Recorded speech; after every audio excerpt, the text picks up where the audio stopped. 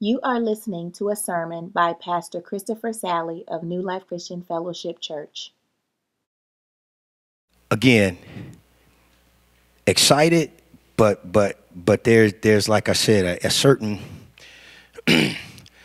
heaviness, not from a burden standpoint, not heaviness of spirit, but just understanding the weight of what we're talking about.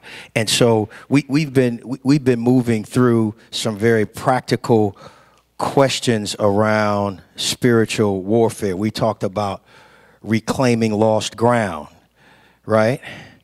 And then we talked about, in terms of reclaiming lost ground, that we need to be able to perform some spiritual CPR, amen? Confession, petition, recommitment. We focused our attention on Psalms chapter 51 and looked at David and how his response to sin was after he had committed the sin with Bathsheba. And so we talked about that. And then we looked at, how do I tear down strongholds that are in my life? And we're really talking about, check yourself before you wreck yourself. And the line right after that just keeps coming back to me, because it's like, because living in sin is bad for your health. It just is. And we'll see over and over that when it comes to spiritual warfare, the eradication of sin is very key for us. Again, it's something we cannot achieve victory and wallow in sin at the same time. I guess there's just no other way to say that. There's no other way. And I'm just hoping that, and I'm not saying just you, I'm saying me too. We will find any way that we can to try to do what God wants and hold on to our mess at the same time. And then we'll keep stumbling over the same passages of scripture, where at the end of the day, like I said, he's just saying, if you obey what I reveal, it's good. And if you don't, you needlessly complicate your life. Life is going to be hard enough if you do what I want you to do. He says, anyone that's going to live righteous, anyone the godly will suffer persecution. I mean, we need to clean up our lives to the point that what happens to us that feels uncomfortable or is tough, we know that it's a test. It's not based upon our raggediness. It's not based upon how we've lived our life. We want to know that what we're doing is we're right in the center of the will of God. And then what comes then, this trouble that comes, that trouble is a test, and that trouble is coming to, the test is coming to make sure that it's a building block. It's temptation comes as a stumbling block, or some of those challenges, those things that come from the enemy are a stumbling block. But if it comes from our Savior, it's a building block. We want to be in a place where we've eliminated a lot of the guesswork out of why our lives are challenged the way they are. I just want to be right in the center of the will of God. And then if stuff happens, it's because we're living a victorious life. It's because we got the attention of the enemy. The enemy always pays attention to effective ministry. Amen. That's a great reason to be persecuted. And God, the Apostle Peter, I believe, it says it's like you want to be punished, or you want to have challenge for doing well. It's not because you're a knucklehead and you didn't do what you were supposed to. Let's emphasize the things of God that we need to emphasize, and therefore that means that we have to eradicate sin. It keeps coming back to that. I just looked at it, and I was looking at my notes, and I realized that at every turn, that the steps for freedom in Christ, the steps for a victorious life, all have to do with the eradication of sin, which means that you have got to get off the throne of your life, and he has to be on it. And when we do our own thing, it always gets, and this is a theological term, jacked up. You can look that up. That's right there in all of the best theological books. Yeah, your life is jacked up because of sin. Amen. My life, needlessly complicated. Every time I want to do what I want to do. And God is like, you do know we have a relationship, right? You do know about Hebrews 12, right? God chastises those whom he loves and scourges everyone that he receives as a son. You do know that you may get by, but you're not going to get away. You do realize that. And if you can live any old kind of life and not have the conviction of the Holy Spirit, or not be concerned that God is going to chase you down as you run away, because that's what the shepherd does. If none of that has ever happened in your life, then you better question whether you're in the fellowship at all, because God is like, I am going to chase after those that I love. I am going to bring them into a place of remembrance in terms of their sin. I am going to move, because they have my Holy Spirit in them, that there should be a conviction around some things. Amen. But we can get to a place with our sin and our selfishness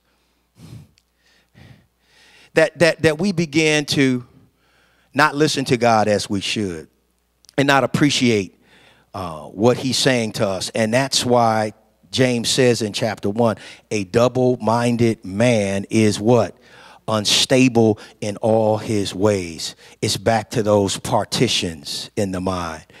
And I was thinking about a particular partition that we have up right now, in a good way, for a good purpose, but it does illustrate the point well.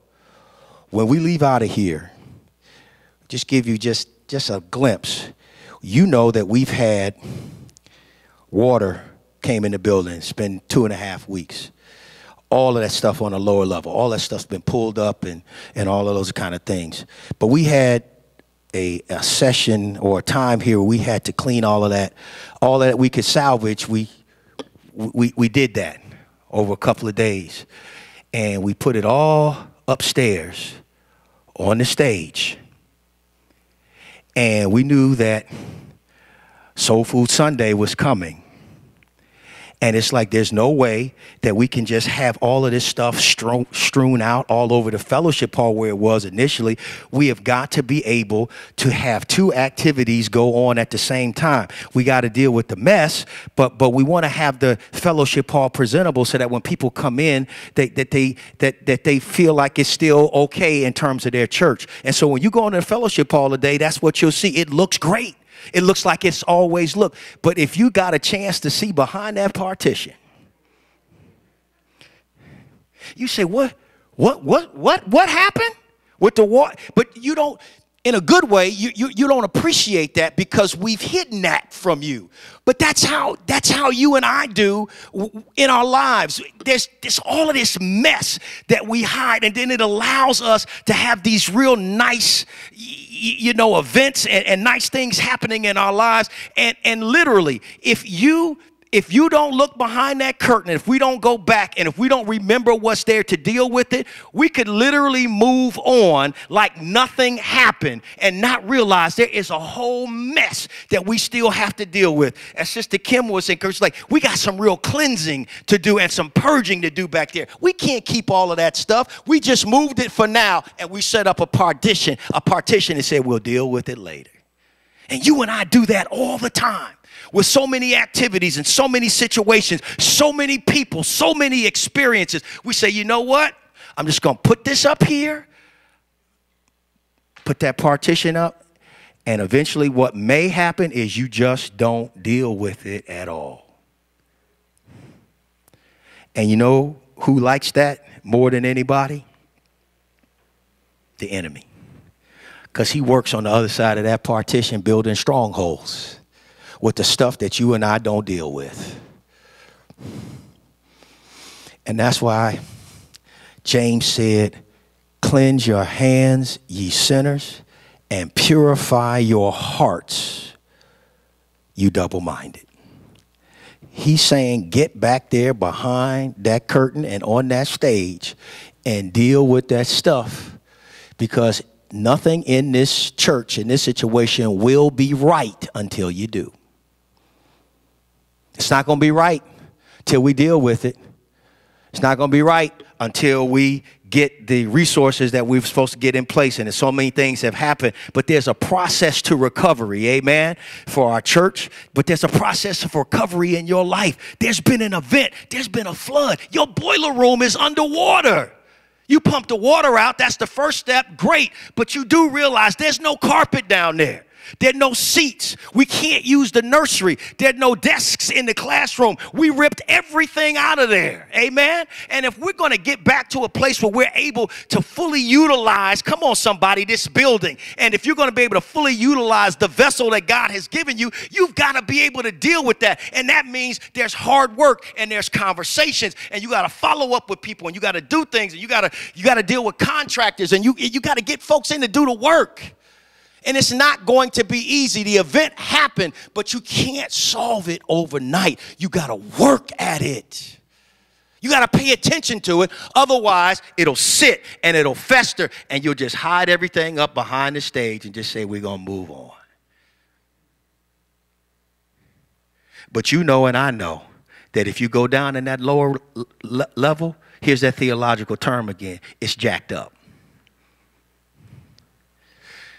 But if I put a barrier so that you don't go downstairs and we hide everything behind the stage, it'll just feel you can go in and out of here week after week, and it'll just fade from your memory. That's being double-minded from a spiritual standpoint. And that's part, again, just so you know, this is not my message, but this is my message. Because this is what God wanted me to tell you specifically today, even before we get into what we're supposed to get into. It is back to the part. That's the only thing I wrote down on the back to partitions. That's what I wrote down, because I know that's what he wanted me to talk about. A double-minded man is unstable in all his ways.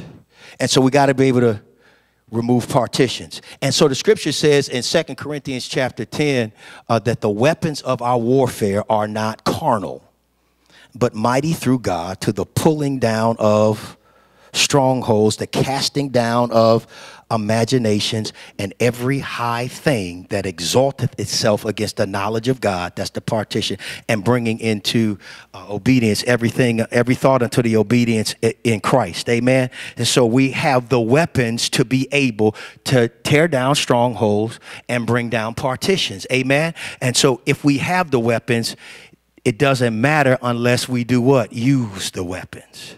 And so again, it's just a little bit of review around this. But again, God has given us weapons. He's given us the weapons of our warfare, which is the armor of God and warfare prayer and warfare praise. And he's saying, I need you to activate all of these things. But the underlying theme, or that there's a stream or a string that goes through everything that God is encouraging us around in terms of partitions and strongholds and warfare. And it's like, dude, you have got to stop living a sin-filled life. And we are struggling constantly to find a solution to our problems that still allows us to live the way we want to live in our flesh. I'm not saying that like the Apostle Paul said in Romans chapter 7, the things that I want to do, I don't do. And the things I don't want to do, that's what I do. Oh, wretched man that I am, who can deliver me from the body of this death? He's saying there's a twainness in me. I want to do what God wants me to do, but doggone it, I also want to do what my spirit, my flesh wants me to do. And there's that constant struggle, that give and take. And sometimes our flesh wins, and hopefully more times as we mature in Christ, our spirit is victorious, where we can have a fleshly thought and we can say, nah, I'm not doing that. Nope, I'm not pursuing that. Nope, I'm not following up on that. Nope, I'm going to go a different way. No, I'm going to remember the disappointment I'll have when the Holy Spirit convicts me, and I just don't want to go through that. And I don't want to put God through that. I don't want to grieve the Holy Spirit by what I do. And the more we say and do that, the better off we are in terms of the victory that we'll see in our life over our personal sin. Amen. And what we, I think, fail to appreciate is the fact that what you do affects others. What I do affects others. There is almost, I would say, a horizontal effect, meaning we're all linked together in the body of Christ, and we don't want to be that weak link. Amen. That our adversary, the devil, like a roaring lion, roameth about, seeking whom he may devour. It's kind of like he's going all along and saying, where is there a weakness at New Life Christian Fellowship? They're all linked together, arm in arm. Who's kind of weak? That's where I'm going to attack. Amen. And we don't want to be that weak link. But what we fail to appreciate too is there's a generational kind of effect that goes on with what we do, and it's you see it right in the middle of God giving the 10 Commandments in Exodus chapter 20, and he says, "You shall not make for yourself an idol in the form of anything in heaven above, or the earth beneath, or in the waters below. You shall not bow down to them or worship them, for I'm the Lord your God. I'm a jealous God, punishing the children for the sins of the fathers to the third and fourth generation of those who hate me." He repeats the same concept in Exodus chapter 34 and 7, and also in Jeremiah 32 and 18. Again, this understanding that sin can have an effect to the third and fourth generation.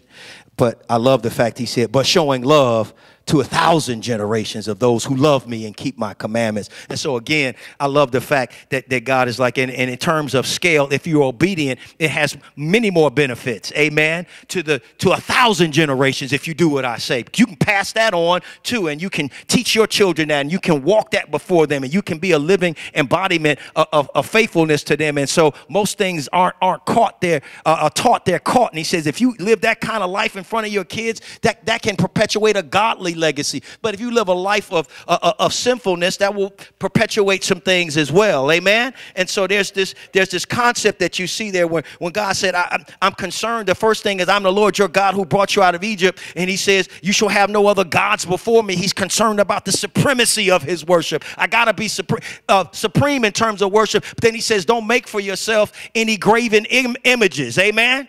It's not then the supremacy of his worship, beloved, it's that the accuracy of his worship. He says, if you try to worship me and you try to form something that is a bird or a fish or a reptile or something, trust me, you're going to get it wrong. You're going to reduce me. You're going to diminish me. So don't even try. Just worship me as I am. Amen. The accuracy of worship, he said, but if you're involved in it, in anything, you shall not bow down to them or worship them, for I'm the Lord your God. I'm a jealous God. And he says, I punish the children for the sin of the fathers to the third and fourth generations.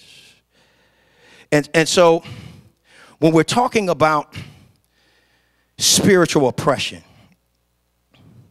and we're talking about dealing with spiritual oppression, I'm telling you that the path to victory in this area incorporates all of the strategies, those two strategies that we talked about with claiming ground and tearing down strongholds. And in the tearing down strongholds, as you recall, it was James chapter 4 when we talked about being able to release and to be able to repent and to be able to reclaim and to reject the world and then to be able to repent. But the most important thing was to be able to do what? Rely on God's what? Greater grace. The grace that never runs out, the grace that's always available, the grace that God gives, not salvation grace, but sanctifying grace and sustaining grace and surrounding grace and superior grace and supporting grace. And so all of that is in the background of that. But there is the distinctive here when we're talking about dealing with spiritual oppression is that there are evil spirits present that must be removed. Amen. And we don't like to talk about spirits. It's like you can go one or two things, and this is typically what happens. You can fall on one side of it where it's like you ignore that there is any kind of spirits that are doing any kind of work or damage or moving in the world, and that obviously denies Scripture. Or you see a spirit in everything. The devil's making you do this. Demons are making you do that. You see this, you see that. And so you go all the way over where you over spiritualize everything. And then you see a demon behind every bush and every tree. And this spirit did this. I see the spirit of laziness is on. No, maybe not. You just might be lazy. It may not necessarily be a spirit of laziness, but you could probably just be lazy. It might be this or that. But again, that's why discernment is so important. It's so powerful. And again, you won't get a manual when it comes to spiritual warfare that says, in this exact situation, I can assure you that it is a spirit. And in this situation, it's not a spirit. You have to do what? Have some discernment, which means that you have to maintain a good connection with the shepherd who has all of the resources that allow you to be able to discern. That's why we talked about, can you hear me now? You got to be in a place where you're close to the shepherd. You got to stay in the coverage zone, and you don't need to be roaming. You need to stay close to the shepherd so that you know what's going on. There was a situation that we had at Circle Y many years ago, and it was one of the funniest things that we had been involved in. Many of us were there. There was a young lady that was there, and she was troubled, and she was dealing with some things, and she began to have some manifestations, if you will, that led us to believe that there might be a demon present. We did. No, I'm serious. I mean, amen. She has some manifestations. Yeah, she was in Kim's cabin, which I don't know what the connection is. You socialize that among yourselves. But he was in Kim's cabin. Kim was her leader. She was in Kim's cabin. And so in Kim's cabin. So she came down to the infirmary area, and that we got some panic call in the middle of the night. And Pastor Dwight was up. He was the camp pastor. I was there. Pretty sure Pastor Mark was there too. And so they come down in a big rush. It's like this young lady she was doing stuff, eyes rolling, doing whatever. It was just, some kind of stuff. And so we get out of bed, we roll over there, and Dwight looks at her. He has his Bible. We all out of breath. Dwight makes an assessment in, I don't know, it seemed like seconds. He looked at her. He said, that girl don't more have a demon than the man in the moon. Good night, I'm going to bed. He closed his Bible and he left. And we were all there, all ready for warfare. We ready to pray, do whatever. But taking his lead, he knew, and it turned out no. She was acting out. She was trying to get attention. There were some other things that were happening. But to be able to have discernment, to be able to know that, we were ready, we were prepared. It's like, this is it. We getting ready to go in. It's going to be a long night. Somebody put a pot of coffee on. The white showed up and said, listen, that girl don't more have a demon than the man in the moon. Good night. I'm going to bed. Good luck with that. And he rolled out, and I was like, and so we left, and it turned out that was right. But in a different situation, those same manifestations, we've been at camp where we've had other situations where there was a demon present. So again, you need discernment, you need wisdom. And so we're talking about spiritual oppression. Amen. And again, there are three things when we talk about the demonic. It's demonic aggression. Amen, which every believer should experience at some point. That's just because you got the uniform on. You're a soldier. You're in the army. Satan has cohorts, the forces of darkness, spiritual wickedness in high places. All of those kind of beings that are engaged in this world to frustrate and to destroy what God is building in your life and around you. Amen. So demonic aggression, we should expect that, especially if we have effective ministry. Then there's demonic oppression, which is a more intensified version of demonic aggression that's more targeted to you, and oftentimes happens because you and I have opened ourselves up to something sin-based. Amen. There's unclaimed territory. There are strongholds that have been built, and there's some things that we've ignored in our life. There's some past hurts that we haven't dealt with. There's anger, there's bitterness. There might have been rape or incest or other things that have happened that have been traumatic. There might be idolatry, witchcraft. There's all these other kind of things that could be in our experiences that we've opened ourselves up to that are sin-based. And there is demonic oppression that comes along with that. And then finally, there's demonic what? Possession. Amen. Which as we believe that scripture teaches, is not for believers, because when you talk about possession, you're talking about ownership. And we know that Jesus Christ bought us. We know ye not that you were bought with a price. So therefore honor your God in your body, which is the Lord. So again, possession has everything to do with ownership. And since God owns us, by definition, we can't be possessed. But you can be harassed. You can be frustrated by, and actually, whether that happens from this distance, from here, from there, whatever, it's real.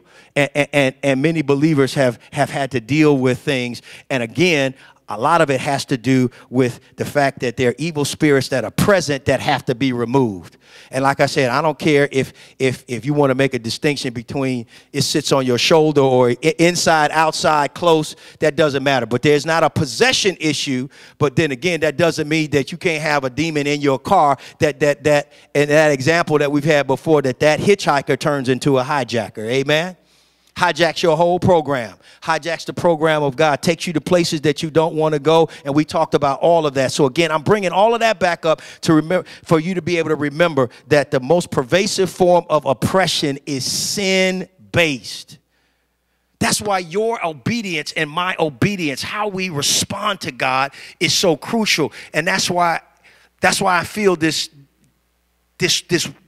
weight of responsibility, because there's no other way to say it other than the fact that we have to be obedient. And that's why I keep saying we needlessly complicate our lives, because we just won't do what God has revealed.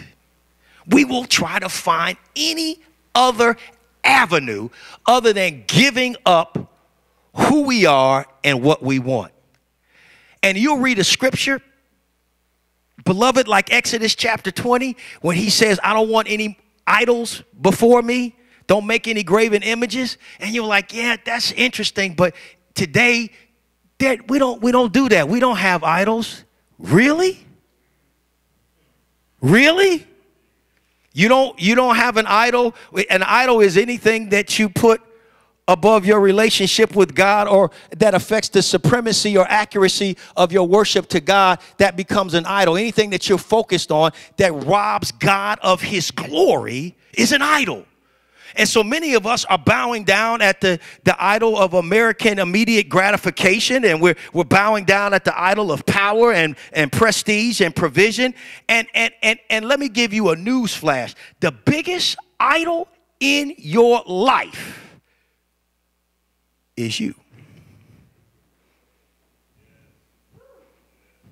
The biggest idol in your life.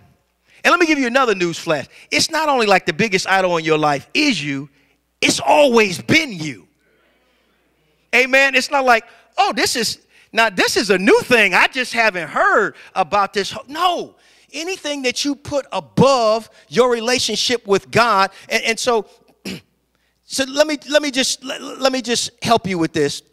In Deuteronomy chapter 8, and you'll remember this, when he says, when you come into the land, he says, I want you to remember the Lord your God and the good land that he's given you. And he says, when thou hast eaten and art full, and thou shalt bless the Lord God, he says, but beware that you forget not the Lord thy God in not keeping his commandments. God dog, we're back to that again. The whole obedience thing, really? Yeah, it keeps coming up. Obey his commandments and his statutes, his judgments, which I commanded thee, lest when you have eaten and are full, and when your herds and your flocks multiply, and your heart will be lifted up, and thou wilt forget the Lord thy God, which brought thee out of Egypt. And then you'll say something like this, and thou shalt say in thy heart, verse 17, my power, my power, and the might of my hand hath gotten me this wealth. I get a shiver every time I hear that. But thou shalt remember the Lord, and it shall be if thou do at all forget the work of thy God and walk after other gods and serve them and worship them, I testify against you this day that you shall surely perish. He said, be careful, because when you get to a place where you are satisfied, and I actually give you what I've promised to give you, you very easily can transfer your trust from provider to provision. You can very well and easily forget me. You'll stop being obedient to what I've revealed because your situation has changed. And then you will begin to think it has something to do with you. And then you will do these three things. You will disregard God, you will deny God, you will defraud God, and you'll destroy yourself. That's what Deuteronomy 8 teaches us. And the defrauding of God is if you say you've done something that God has done, that literally is you're defrauding him of his glory. And Isaiah says, I am the Lord your God. That is my name and my glory. I will not share with another. Idol worship at its core is about appropriating God's glory and what's due him to something else. And in this case, somebody else. You and I are the biggest idols in our lives. And anything else that we put above the revelation of God, anything else we put above giving God his due and his glory, we get in a place where it's a slippery slope. We disregard God, amen. We deny God, then we defraud God, and ultimately God said, you'll destroy yourself. And so again, the most pervasive form of oppression is sin-based. It's sin-based. And I'm just going to pivot to this, and then we're going to close. And I'll get to the rest of this later. I want to share this. I want to share this with you. We talked about, in James chapter 4, we talked about this. He says, know ye not that what? Friendship with the world is what? It's enmity. It's at complete odds with God. It's complete. It's like almost like you can hear God say, you gotta be kidding me. You adulterous people. He considers it adultery because that means you're in a committed relationship and you're cheating on God. I'm cheating on God when we follow after what the world would have us to do. He says, you keep running after these things that the world has revealed to be important. And again, that could fall into the category of idol worship. We're lifting ourselves up. We're lifting up what the world would have us to believe in. We're worshiping at these altars, particularly in America, of prestige and power and provision. Not that the pursuit of those in and of themselves become the problem, but it's like if it's not in proportion, if it's not in the right perspective in terms of what God provides, you can easily do those three things. You can disregard God, deny God, and then defraud God. And if you do those three things, you will destroy yourself. And guess who's oh so willing to help you do that? And so again, that's why this sin-based oppression and opening ourselves up from a sinful standpoint, we've got literal forces of darkness that are just, they're waiting for us to do that. I'm waiting for you to put up a partition. I'm waiting for you to ignore that hurt. I'm waiting for all, and then I can start to build and I can just do what I do. That's what they live for, that. Destroying lives, and they're good at it. And it's like, oh, we got this on lock. We can do this and we can do this. And they're not paying attention. They're not keeping short accounts with God. They're not. There's nothing that they're doing that is allowing them to understand the pervasiveness of sin. And they're not humble, and they're not understanding, and they're not keeping short accounts. They run wild when there's no short accounts. Amen. And it's like, the sin-based oppression is going to be a big challenge, again, as I say, when it comes to spiritual warfare, but it's a big challenge in every aspect of our life. If we don't do what God says, our lives get, in a theological term again, jacked up. He says, you adulterous people, don't you know friendship with the world is hatred towards God? Anyone who chooses to be a friend of the world becomes an enemy of God. Or do you think the scripture says without reason that the spirit he causes us to live in us envies intensely? And so let me just give you this. Another scripture, another perspective. Again, different voice. Now it's James. It was James there. Now it's going to be the Apostle Paul. And I'm going to give you this, and and we'll just, hopefully this will help solidify what I'm trying to say about sin and sin-based oppression, even before we get into the fact that it can be pre-conversion, it can be post-conversion, or generational. And that's really the meat of this.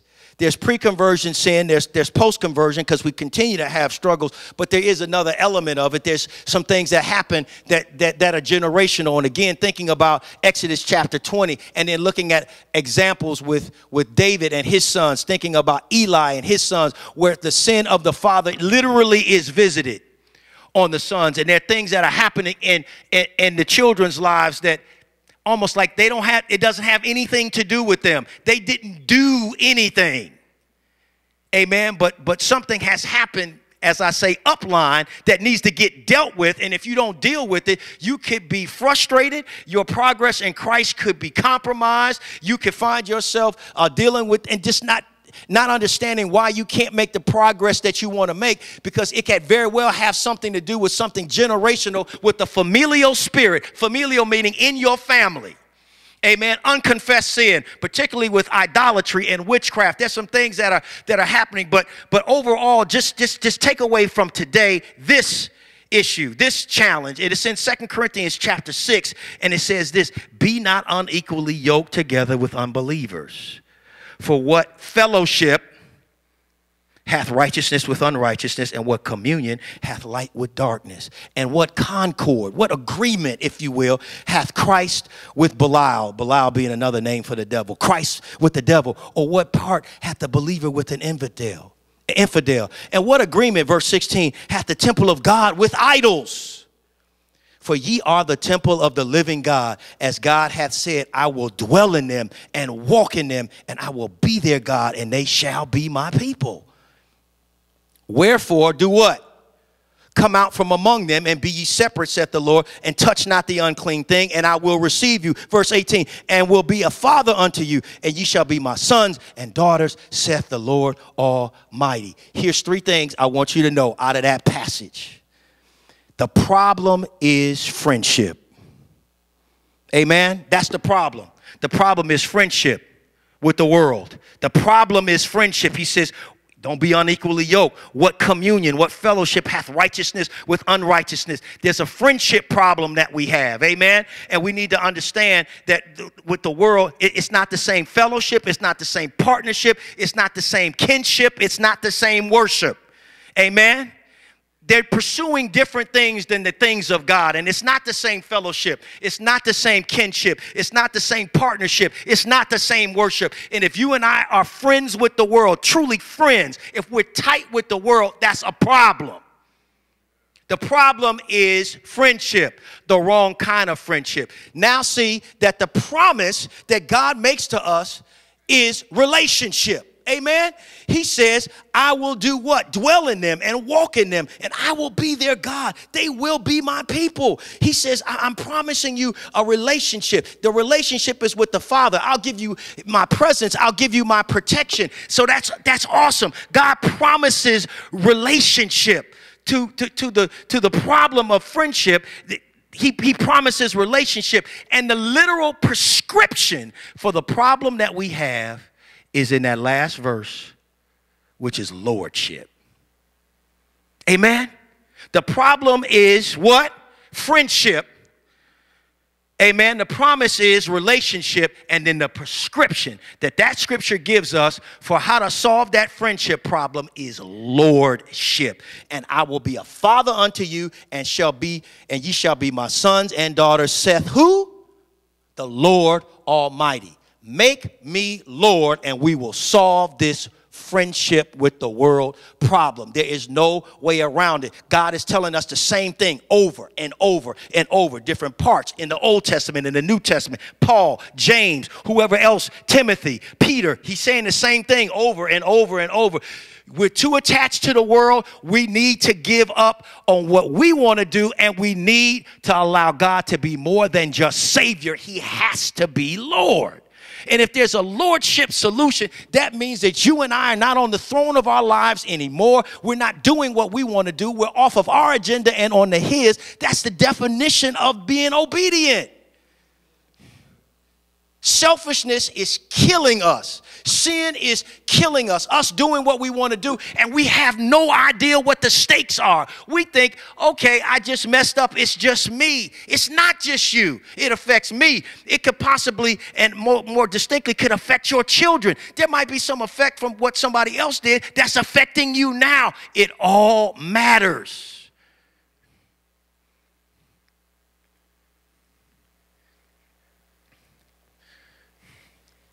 One of my favorite TV shows of all time is The Wire.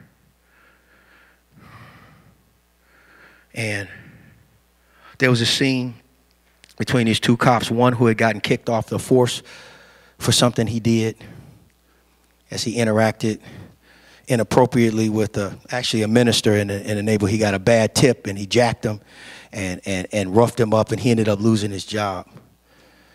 And he went back. He was talking to his best friend on the force, and they were talking, and there was a situation where his friend was now in a leadership position in the police department, and there was a situation where he was going to have to tell on another officer. There was some interaction with the public. That officer was wrong. They usually try to cover that kind of stuff up and form that blue wall. And he didn't like the attitude, and he said, I got to take a stand. I'm going to say what really happened. And it was going to cost him, the relationships, the whole thing, people are going to be upset. And his buddy had left the force said, yeah, I heard what happened. What are you going to do? And he told him, he looked at him, he said, remember how you were supposed to do X or Y or Z and you didn't do it? And he looked around, he's like, yeah, so what? He said, it matters. It all matters. We didn't think it did, but it does. Everything matters. He was like, the way we police, the way we interact, the whole thing, we thought it was just some really big issues. He's like everything we do when we're in this uniform, everything we do, and it builds upon each other. It all matters. But he said, it matters. It all matters. That's what I'm saying to you. It matters. It matters what you do. It matters what you don't do. It all matters. We can't just be so cavalier about our disobedience and think that they're not real stakes, that we're not exposing ourselves to real problems, real issues, real challenges, real enemy lives and breathes to kill us. It matters. It all matters. Everything you do, everything I do, every bad decision I make, it matters. It matters to my wife. It matters to my children. It matters to my grandchildren who I've not met yet. And if the Lord would see fit to give us some, that it'll matter. It matters what granddaddy did. It matters what mom did and what dad did. It matters what your sister does, your brother does. It matters what your friend does. It matters. It all matters.